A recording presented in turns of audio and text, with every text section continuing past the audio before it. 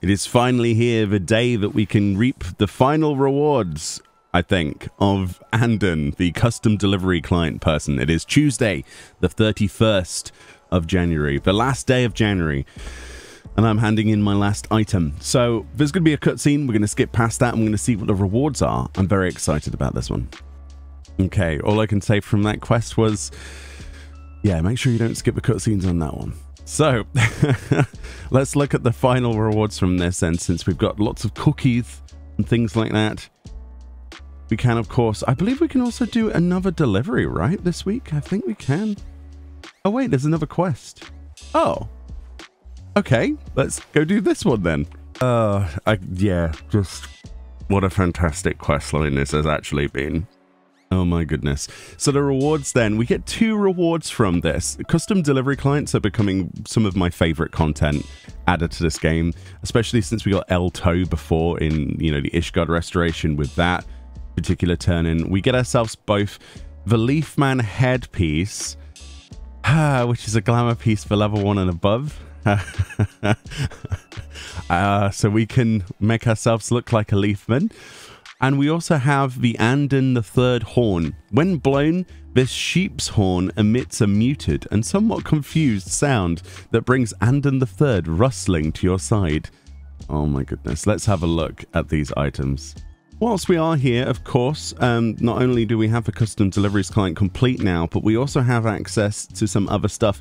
Originally, we knew that there was going to be new items added to the bicolor gemstone stuff. We didn't know where that would be because it said in the patch notes, but it turns out we can get the card of Anden now for 60 bicolor gemstones as well. So whilst you're coming to do your day, your weekly and to get your mount, reward, and helm, don't forget to pick yourself up a card as well.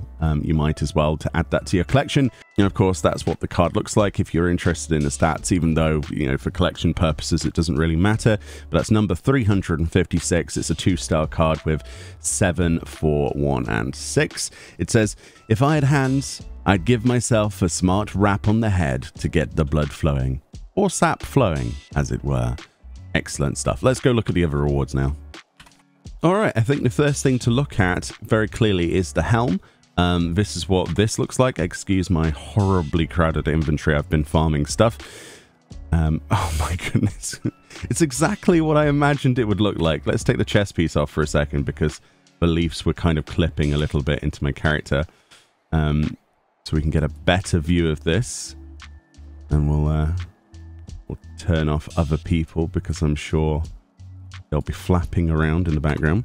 So this is what it looks like. I mean, there's not really too much to talk about. It is a Leafman head.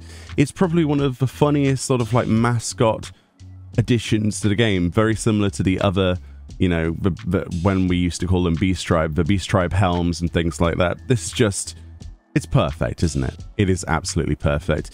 And I suppose you could make quite a convincing ghillie suit. What we really need is like a chest piece with the made with the same leaves in the future, like a full-bodied outfit, and then we could sneak up on people. That would be fantastic.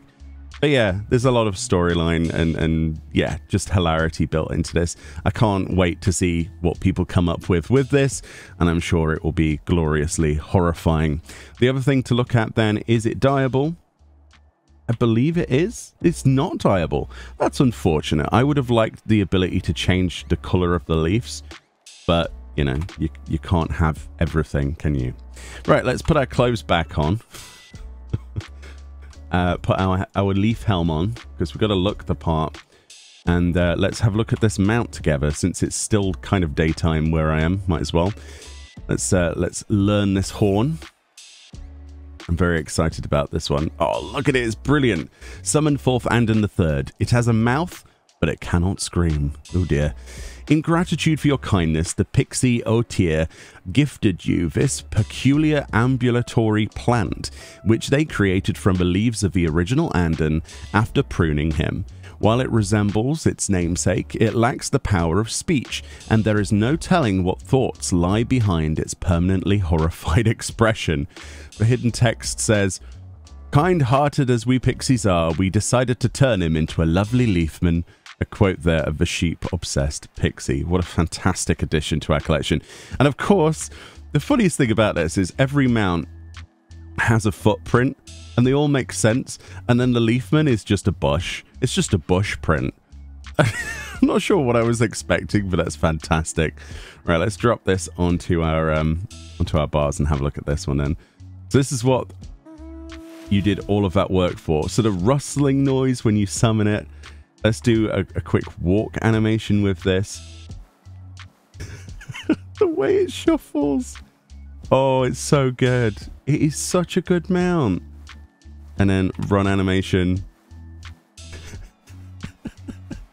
I love it. I absolutely love it. I kind of want the... Oh, it's sort of interesting with some of the textures around here because they're not even.